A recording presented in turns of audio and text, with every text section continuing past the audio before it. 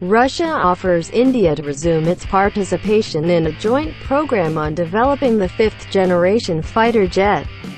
Deputy Director of Russia's Federal Service for Military and Technical Cooperation Vladimir Drozhzhov told reporters on Tuesday, "I believe that we should resume this project.